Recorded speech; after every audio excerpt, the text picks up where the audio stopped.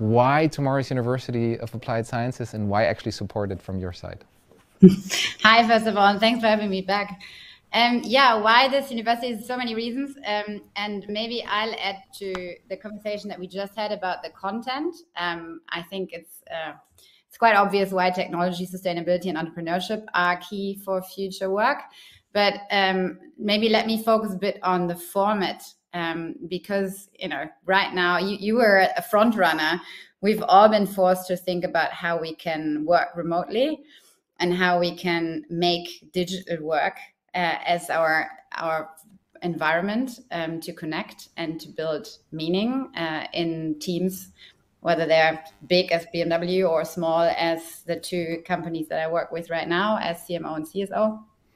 And we've all realized that it's not about just doing what you've done before in a digital format, right? It's coming up with new ways of connecting, with new ways of leading, with new ways of creating purpose, because you're currently in an environment where the office walls and the big logo that hangs up on the wall doesn't give you that sense of coherence anymore, right? And so suddenly people are distributed across the country or even across the globe, and they have to find the reason to work together, and they have to find a way of telling one story and feeling one story.